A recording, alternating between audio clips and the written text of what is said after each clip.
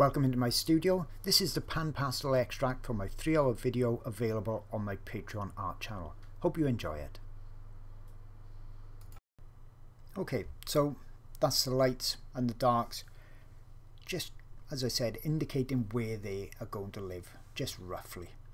Now I thought for this dog, for the underlayer, I'd use Panpastels. Lots of people have got Panpastels now, or they want to at least see a lesson showing exactly how I use it.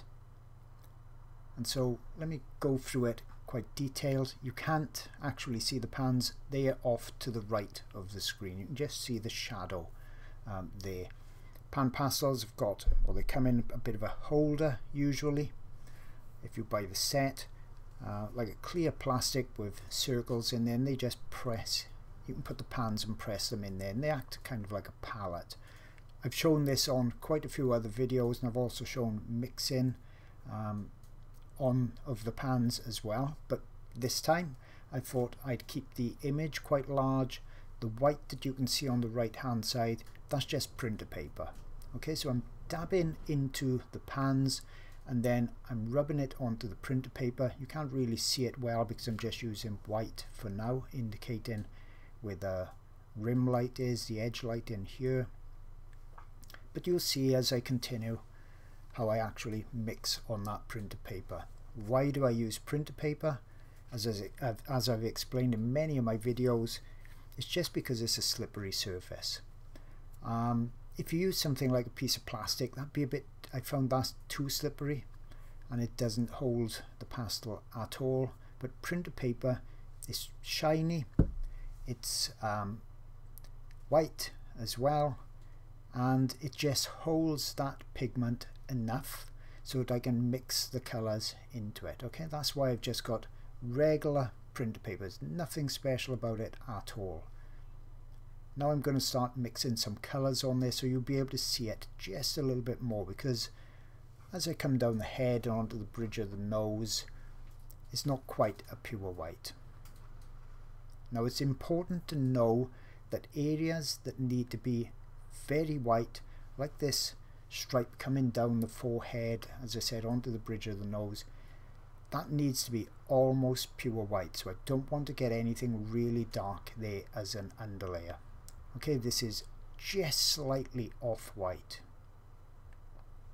Now if I went too dark, I wouldn't be able to get the brightness of the white on top, especially in the areas on the forehead, down onto the nose that are very, very bright.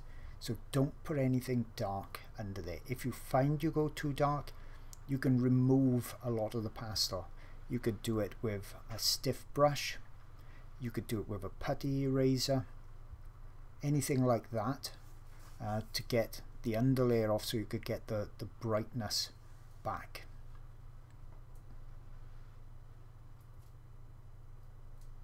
Now the beauty of Panpastels is that the underlayer can be done really quite quickly, and what I'm after here is more about tonal values and the general color.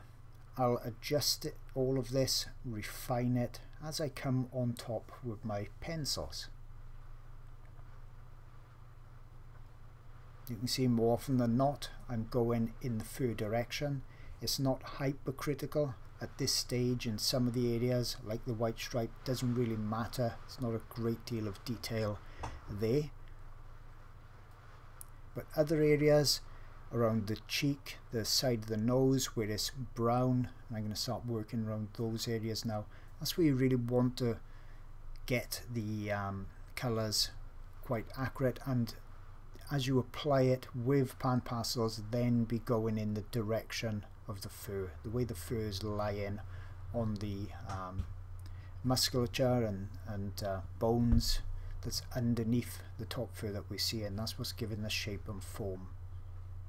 So I'm just adding some brown in there. I've got a small strip of pastel matte paper, the same color that I'm using. I'm just testing my colors on there.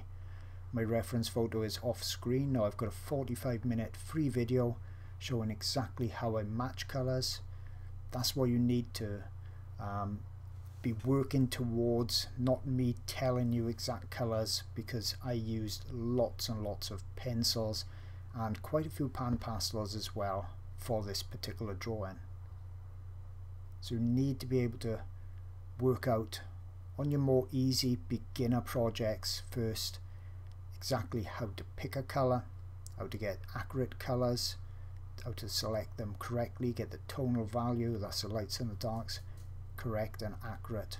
You need to be able to do that to be able to then draw and paint, because it's just the same as we're painting anything that you want. Now another benefit of this printer paper is it's not allowing me to put lots and lots too much pan pastel down. The very act of rubbing it on that surface, just as I'm doing, see those circular motions as I'm trying to get my colors accurate and then testing them out, that's removing quite a bit of the pastel, the pan pastel, from that sponge tool. So that's making sure that I'm not oversaturating the surface of the paper with pan pastel. If I put down too much pan pastel down, or perhaps if I was using sticks, if I put too much down, or even pencils, I won't be able to get my details on top. And that's the critical part. You just want to put enough down to get the color and the tone that you want, and no more. There's no reason to be super saturating this with pastel. And if I was just dipping into the pan pastel with the tool and then going straight to my pastel matte paper, that's a that's the way you would then very likely to put too much pastel down. So I'm using the printer paper as my palette, as my mixing palette, and you see as well I'm not just mixing in one area, I've got lots of different areas now, so that I can judge one area by the other, and also I can then dip back into those areas of the bits that I've mixed. You can see the drawing, that line drawing that I did, you can see it through this pan pastel, so that's how you know you're not putting too much down. If it's really covering it all up completely, you've got too much pan pastel on there for this stage.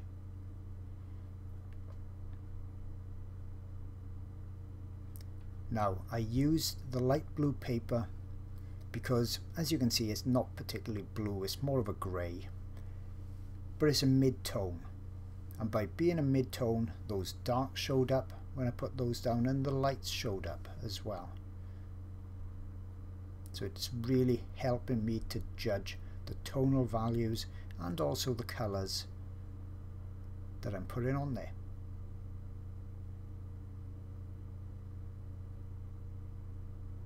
Now this drawing took around about 4 hours 50 minutes, I think. Not that it's a race or anything, but I know some people want to become pet portrait artists, and if you're doing it professionally, time is of the essence, because the longer it takes you, the more you really need to charge. And that's the thing I love about pastels, especially when they're combined, pan pastels and pastel pencils. By combining the two, you can really do something quite quickly and have it very detailed as well. Now I'm going to carry on with a few more of the whites and the browns, and then I'll slow it down again, the video, when I start putting in some more of the darks.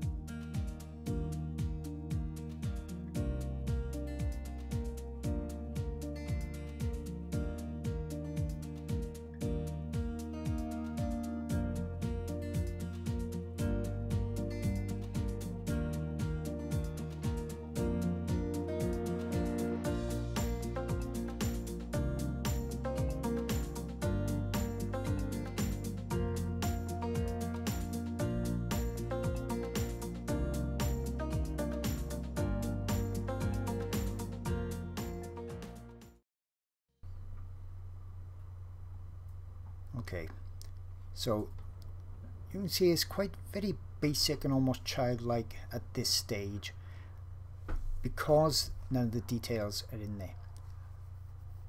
So I've just dipped into the dark, into the black. Now bear in mind that Panpastel's black is not completely opaque.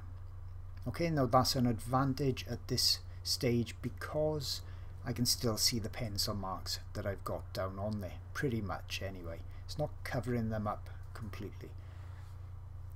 On some drawings you want the darks to be super black. You want that full tonal range. So then I normally go over the top of it with something darker, even darker than this black. I know it looks black on the screen, but it's not particularly dark black. And I would use something like a Cretacolor chalk or a new pastel stick, something like that. But for this drawing I don't need to go incredibly dark black anyway, and so this is working really well. Now as you can see, you can use these sponge tools to kind of like just smudge out.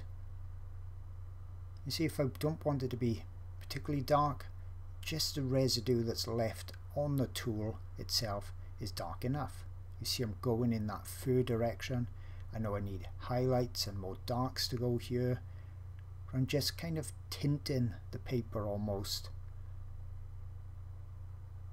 And as I said, just using kind of it's almost like a dirty sponge really, just to put some light touches in for the darks. And now I've already got that dark in. You can see that straight away it's starting to look more three-dimensional because we've got that tonal range starting to come into play. We've already got a bright white on that stripe coming down the forehead, and now we're getting the dark in place.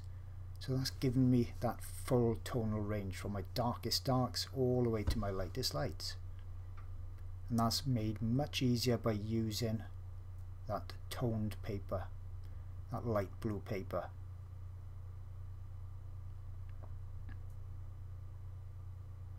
Now expect the sponges to wear out quite quickly. Pastel matte paper is quite forgiving and gentle to our fingers and to the pastel sponges when compared to something like a sanded paper. You wouldn't be able to do this on sandpaper. You just rip the sponge to pieces instantly. But even so, these sponges are delicate, so I'm not pushing hard when I'm using them, but they will still wear out. You will see little particles coming off them that you can just blow away. And don't forget, you can then turn the sponge around when it's of no use and not worn out and use the other side. But they will wear out no matter what you do to them. Now you don't have to use this shaped sponge. You can also use small stick ones that are like a small makeup applicator. They kind of last a little bit longer. The tips are very similar to this, pointy at the top, and I could have just used those instead. As I said, they seem to last quite a bit longer than these. And then if you're doing a large area, you can use the real large sponges, and they last a long time. Okay, they don't, because they're not as delicate as this, they don't just break up, but only really suitable for large areas. So see, I'm just indicating where the darks are going to go, not putting much pastel down, making a map, an underlayer map, so that I can follow and refine it on top. That's what it's all about, making it easy for myself, not trying to jump straight in with details and, you know, the difficult parts, trying to get everything right straight away. This way, what I'm doing is really just kind of indicating where these darks are going to go and refining that just tonal drawing that I did initially, the black and white drawing that I did.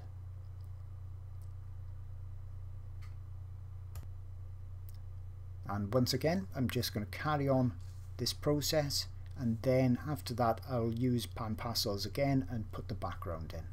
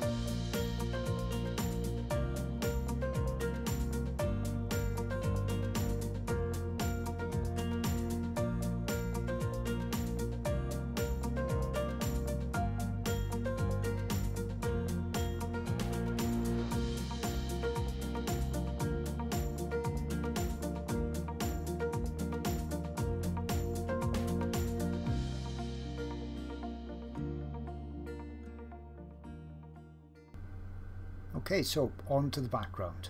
Now it's a very dark background, which is good because that's giving us a nice dark background which makes the lights on the dog look that much brighter, giving a good lighting effect.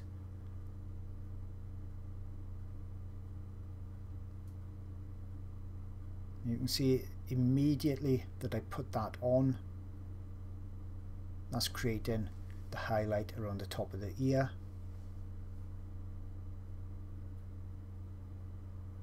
Just put some green in there as I'm coming towards the right hand side. Small circular strokes as I'm applying it. Instantly the dog is now starting to look like it's coming forwards in the drawing, and the background is receding.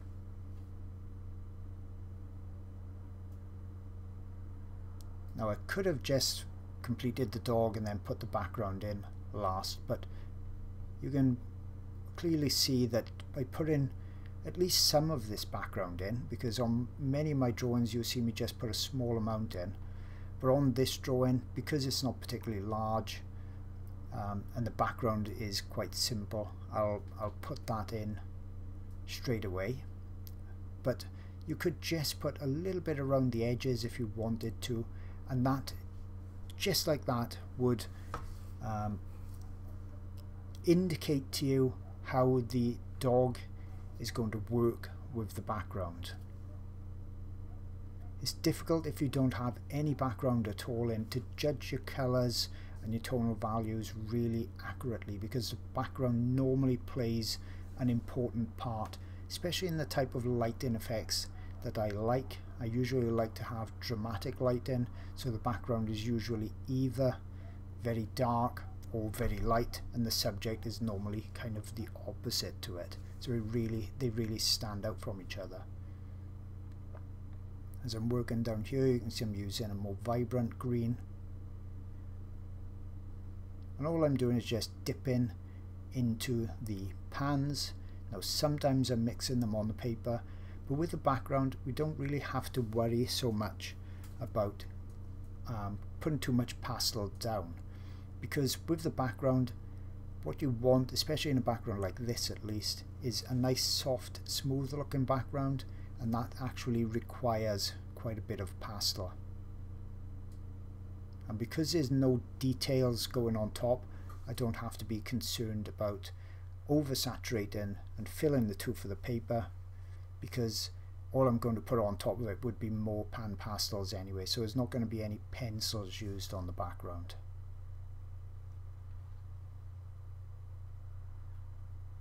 And I'm going to continue that technique now, working my way all around the background with these circular motions.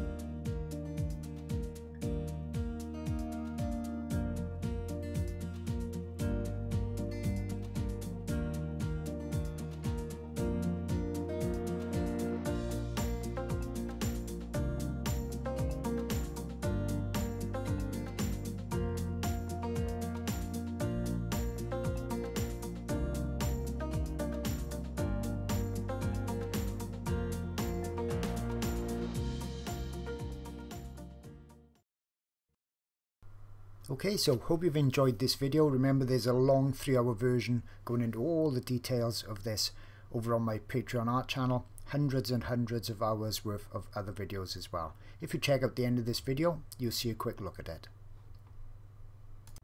Just wanted to quickly mention my Patreon channel for those looking for even more in-depth art instruction. It's packed full of pastel videos, oil videos as well, and those videos are being added to new ones every single month. I have videos for the complete beginner that have never done pastels or oils before with just limited supplies, and I take you from the very first blocking in all the way through to the final detailed drawings and paintings. I've also got some really unusual subjects as well, and in all of my videos I always take you through all the details. You see everything I do, how I create my work. But it's not just for beginners, it's also for novices, and I also show the best artwork that I've ever done as well. And this particular elephant video spans 6 hours, so you know you're going to see tons and tons of details, tips and techniques. And as mentioned, I've got lots of oil videos on there too, so there really is something for everybody, and you get access to hundreds of hours worth of videos for just $4. Now over 1,000 members strong. Hope to see you there soon.